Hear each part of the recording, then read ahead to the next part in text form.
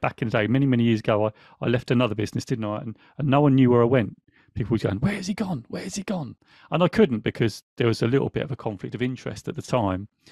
We get it 9 minutes. Oh, crikey, it's going down so quickly already. And I was going to tell this quick story, but literally, I was quite early in my career. Joe, you got time. Yeah, I don't speak too quickly, people won't be able to pick it up. But it's quite early on in my career, and I got offered an opportunity to go self-employed, which I did, and I did it for a whole year. And it was a big decision for me. I was quite young at the time. I was in my 20s, and I was quite young at the time. And I thought, do you know what? The question I asked myself was, would I regret it had I not given it a go? That was the question. And I back then I was not into personal development. I wasn't thinking about these, but there was a natural thing to say, if I didn't take this decision, would I regret it? And the answer would be yes. So I did the decision.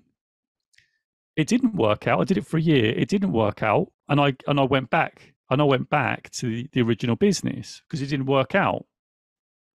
What did I gain from that?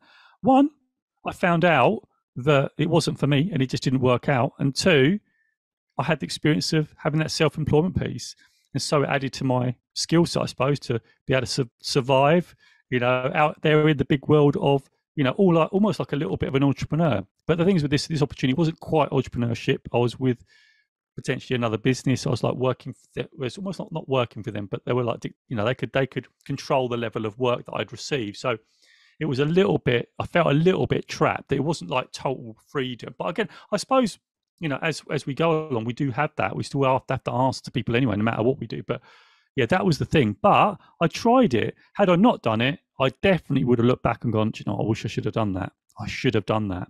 But I can look back and go, no, I didn't. But there are, and I said last week, and if people listen to the podcast, I think there's decisions I have regret that I didn't do. Like back in the day, like become that musician. But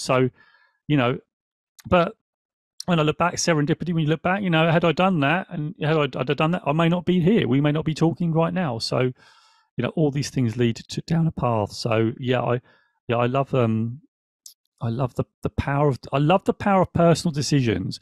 The whole, Lee, we talk about, we talk about circles of control or circles of influence, and that we have to make that decision. And then, there are certain things we can't control, i.e., but we have to take responsibility. And I think that for me, if I'm going to take my takeaway from me, and I know it intrinsically anyway, that we have to accept, the consequences of those decisions. And we cannot, people do blame, right? Sorry, Lee? I was going to say that's the key part in all of this is accepting those consequences. So the key was, don't blame anybody else, because as soon as you blame other people, what you're doing is you're giving your power away to change. Because if you blame another person, and I've said this before in podcast, I'm sure I've said it, then what you're doing, or you're blaming another thing or a situation, is you're taking your power away to change things. Because if you blame outside your circle of influence, then you're leaving yourself powerless to do it, because you're saying, well, it's out there, then I can't do anything. You need to know, what is that? What's happened? And what can I now do?